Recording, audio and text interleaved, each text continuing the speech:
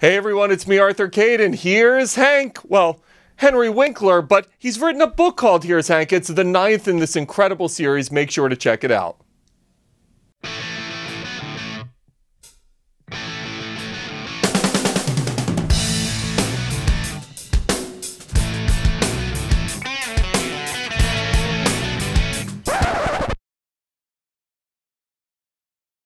Hey everyone, it's me, Arthur Kade, and even though I'm tired from the Super Bowl last night, Henry Winkler. What a game. What a game. Unbelievable, right? I was amazed. I'm a Giants fan, and I was cheering for Brady. Well, you know, my son and I, he went to USC. We know Pete Carroll from USC. We are kind of Seahawks fans, you know. And that man was amazing. Big T. He wanted that Super Bowl more than anybody, and he got it. We've got to get that soundbite over to Tom Brady. Henry Winkler calling him Big T. Oh, my God. Really, congratulations. What a team effort. Unbelievable. Yeah. Speaking of team efforts. And how about Lady Gaga? She was incredible. Gaga, I got to meet her once. Last spring at the NBC party, I shook her hand. I was so excited, I tripped over somebody. Hold on, I want to understand something. Yes. You played one of the most iconic characters in television history. When someone Lady Gaga meets you, yes, are they freaking out? I don't know, because all I know is that I am so excited to meet her. Do you know, I love meeting people who can make music, because I can't. Right. You know. And Hank Zipser, also, he makes no music. Perfect segue to his new book. He's got a new book out. It's true. And he's very good with potato salad. Not great with an instrument of music. He's actually not great with a lot of stuff. No, he isn't. He struggles. But you know what? His glass is half full. He just wants to spill it everywhere. I didn't realize your personal history. Yes. So preparing for this interview, you battled dyslexia. Yes. We still do. You never get over a learning challenge, but you learn to negotiate it. You were told you weren't going to make it, and next thing you know, I was never going to achieve. Is it crazy now to look back and here you are, Henry Winkler, and you've had this incredible career? No, because you know what? I am obsessed with talking to every student on this planet, every child on this planet, that they have greatness inside them. At that time, when you were being told, no, you're not good enough. You believe it. You did believe it. You didn't have that drive, that Tom Brady drive that said, I'm going to become. I did, but you have a drive to go where you want to get to, and then I'm sitting in this chair with you now, and you believe underneath it all, underneath the smile, you think, oh, well, I'm pulling the wool over their eyes and I'm stupid. When's the moment that you start saying to yourself, all right, I've got some momentum here. I might make it. Exactly what it was. I'm saying 11:45 last Tuesday. What? That was the moment. You think you're stupid all the way, and then eventually you go, you know what? I don't think it's possible. I've accomplished this. I'm doing this. Maybe I'm not stupid. When you start having I've read the whole Mary Tyler Moore. You book a little, few lines there, and it leads to... I had 4 lines on the Mary Tyler Moore show. The first week I landed in California, they let me ad-lib it to 8. And then? I did Happy Days. And then? I did the Bob Newhart show. When Happy Days hits, and it becomes the hit of all hits during that generation, and you become the Fonz. What was life like at that point? I'll tell you exactly. Scary. So I did not leave my apartment. I read a lot of my fan mail. I wrote back thank you letters on the back of Fonzie pages in the script with Fonzie dialogue. I would write, hey, thank you for sending me this wonderful gift. That's so cool. Yeah. But it was scary. It was scary. We were in Dallas. We made a big appearance at Neiman Marcus. 25,000 people came to say hello to the 4 boys. Ron Howard, Anson Williams, Don Most, and me. And Anson whispered to me, he said, do we deserve this? And I said, Anson, that's not really, they're here. So that's not the question. All you do is say thank you. having now interviewed you multiple times, yes, you are the most relaxed, nicest, funniest guy. But Thank the Fonz was the complete opposite. Right. So when he was everybody I wanted to be. Was it? But when people would meet you, yes, would you stay in the Fonz character? I would never do that. I used the Fonz at that appearance in Dallas when the crowd of 25,000 people separated the four of us from our car that was going to take us back to the hotel. And everybody was freaking out. How are we going to get to the car? They're going to kill us. And I said, as the Fonz, I said, all right, let me tell you something. You're going to part like the Red Sea, and we're going to get to our car. And they did. They just... And we walked to the car and got in. And I also used him on Sesame Street for the letter W. After the success of this character, was it difficult? Because anytime you play an iconic character, is it tough to get work after that? It is. You know, you think you're going to go from mountaintop to mountaintop, and what really happens is you're typecast. And what really is, they say, oh, we love him. He's such a good actor. But he was the Fonz. In Scream, they wouldn't put my name on the movie because they thought I was associated with the Fonz, and it would knock the balance of the horror movie off. Were there moments, obviously you're going through Happy Days and you're like, I made it, I have this great success. Right. But then you're struggling afterwards. Were there moments where you said to yourself, man, I wish I never found the Fonz? Never. The Fonz was, first of all, too much fun. I built my house because of the Fonz. I sent my children to school and college because of the Fonz. I have never regretted that in my life. What I thought was, I have no idea how to move from here forward. And when you don't know what to do, don't do anything, because the answer will come eventually. I started to produce, didn't care for that too much. I started to direct. I liked that a lot. In 1991, I started acting again. And then in 2003, I started writing these books with Lynn Oliver. What inspired authorship? The real truth? Yes. Filling time and space. Somebody said, hey, there's a lull in your career. Write books, you know, go in a different direction. And I went, that's crazy. I'm stupid. I can't write a book. Second time the man said it to me, a few months later, I said something that was really important. I will try. Introduced me to Lynn, same guy. Lynn and I met. We've written 33 novels together. Do you enjoy it more than the acting because it's different? It uses a different part of your brain. It is fun. It uses my acting brain because we create scenes and I start talking as the characters, you know? But I am the proudest, outside of my family, of these books. Why? No, because they exist. I've said this before, but so I'm at a meeting and I'm talking to bookstore owners and book salespeople for all over the country, right? And I'm at a luncheon with them and I'm discussing the book and introducing Hank to them. And I look, and my name is on the book, and I forgot about it. I smelled it. I rubbed it on my body. I kissed it. I touched it. I forgot where I was. My brain literally turned to cream cheese. I love this. Yeah, it's true. It happened exactly like that. Last time I spoke to you, yes, your TV show was about to come out, and it just got renewed for season 2. How cool is that? Okay, so we go across the world. We go George Foreman. Here's my impression of George Foreman. Anywhere we are in the world, George sits down. He naps. Bill Shatner, hi.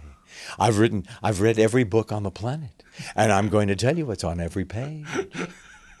Terry Bradshaw, you saw him on the Super Bowl last night. He's as big as Oklahoma, you know? And we're going now, second season. What's everybody getting in season 2? We don't know. I am one of the executive producers. but I don't know where we're going, and I don't know what we're doing, so that I'm as surprised as everybody else. Speaking of EPing, I had no idea you were one of the EPs of MacGyver, the original MacGyver, and Yes, the new one. and the new one. How cool is that? The new one, it's run by these wonderful people, Peter Lenkoff and everybody that he works with. But I go and I sit with them and edit. And we talk about the show, and it's great. I mean, I remember the original. Did you come up to Richard Dean Anderson and were you like, listen, if this character hits, hide? Were you giving him some of the advice you had to go through? You know what? In the very beginning, I'll tell you, when we first met him, we met a lot of really handsome men, I mean, like, oh, my God, big belt buckles and creased jeans, and tall and high. And then he came in and he couldn't find his glasses to read the script. And that foible, that vulnerability, he had the part. So that's the key. You just screw up and you get the part. I love it. It's true. It's true. And he was a great leader on the set in the original. He would pick up equipment, and he would walk up the mountain with the rest of the crew. They adored him. Why do you think Happy Days connected the way it did with America? One, because I think the style was fun. I think the music was fun. And the fact that it was placed in the 50s, which, rest his soul, Gary Marshall did on purpose, so that it would never be timed. It was never of a time. It was always in time somewhere. And the stories were relevant, at the moment stories. Do not smoke, wear glasses, eat your vegetables. They were just normal friend stories. Did you ever envision Ron having the success? Yes. You saw it even at that young an age?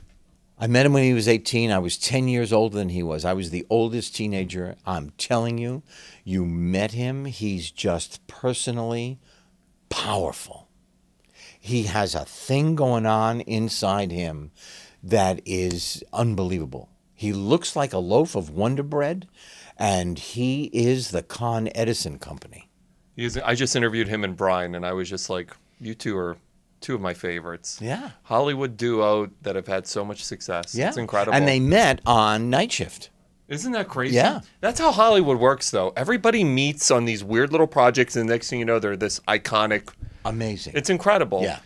You mentioned Lady Gaga earlier, Yes. and one of the things I really loved about her performance was it didn't get political. You know what? I loved it. Everybody is saying that.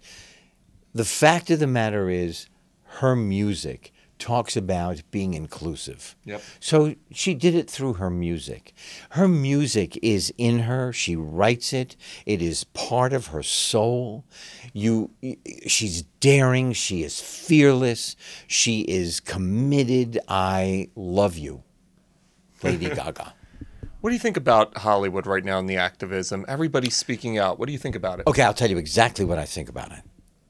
I am an American. I was born in America. My parents were immigrants. If they did not get out of Nazi Germany, they would have been dead. I would not be here. I'm an American, and I love my country. I mean, I adore my country. I'm a man. I'm a Jew. And I'm a professional. And because I am all of those things first, I have a point of view. I have a right to say what my point of view is. You mean a conservative plumber has more right to say what they think than I do as an actor? I am an American first. I love that. Greatest memory, Henry, in this incredible career. What's been the My greatest? children being Really? born.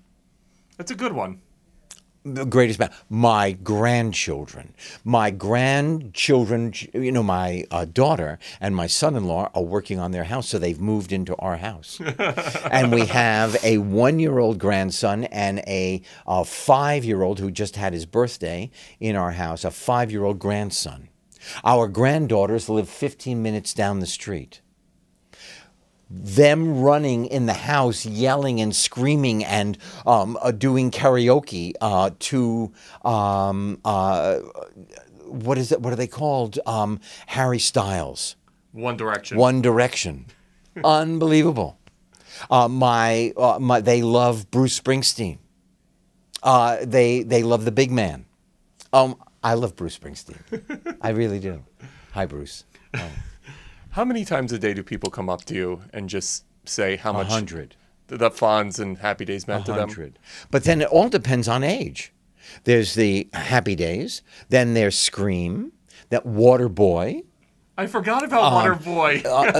And then there's a whole contingent of Arrested Development, Parks and Rec, and now, no matter where I go, people talk about the travel show Better Late Than Never. I loved it, by the way. I remember when I interviewed you before seeing it and then watching it. It was so genuine. It was really just authentic. No script. There were 6 cities, 5 cameras, no script. We went by the seat of our pants, and I ate pork vagina. Then I spit it out, but I ate it. Are there ever thoughts of slowing down, or are you having too much fun? I'm having too much fun. You're like Brady, having too much fun. I'm having too much fun. I win the Super Bowl every project. Are there ever down days? When you were down days meaning what? Down days where you think I just relax, or where you think I haven't done enough in this life, or are you quite happy? I'm very happy. I have a bucket list, and one of the things, the first thing on my bucket list is that my children and my grandchildren meet their destiny. That the Earth does not blow up, either from its core or from human beings standing on it. That my children and grandchildren meet their destiny, and that I win a Tony. I would like to win a Tony. So you want to do Broadway? Well, I've done it 3 times. I closed in one night. I ran for 9 months with John Ritter, bless his soul, and then we closed in 7 days. If I'm going to win an award in my life, if that happens, I would like it to be the Tony. You mentioned John Ritter, and it brought me a thought. You've worked with so many incredible people. Yes. Who's been the most mind-blowing talent that you've gotten to work with? All right, well, Ron Howard. Okay. Because he can do it all. And I'm about to do a show with Bill Hader. I love him. Okay. So Bill co-wrote with his partner, Alec Berg, who does Silicon Valley. Oh, it's the new HBO show. Yes. Barry, I think it's called, That's right. So he co-wrote it, co-produced it, directed it, stars in it effortlessly. Like if you were to think of a Tai Chi master who wears cloth shoes and almost does not touch the earth, kind of floats, Bill Hader. The funny thing about Bill is he's hilarious, the impressions, but when you meet him in real life, he's the most low-key, down-to-earth dude. Because he's very shy. Yes? Very shy. Has 3 beautiful daughters, a beautiful wife. He's mind-blowing. So what's everybody getting with Barry? Before I let you go, I want to hear the preview. He is, Barry, played by Bill Hader, is a hitman. Lives in Cleveland.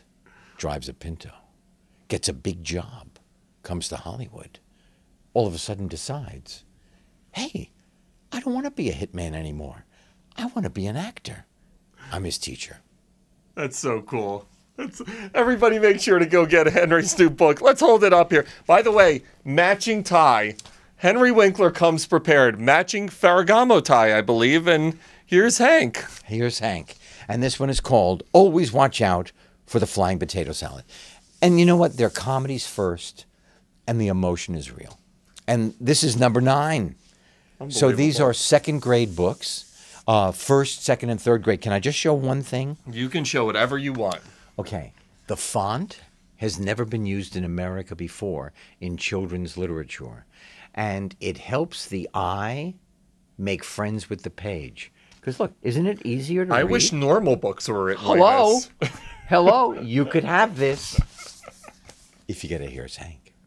You're awesome, Henry. What an incredible career. The man is not slowing down, and I cannot wait for Barry, by the way. I know I've seen previews on it. I cannot wait for it.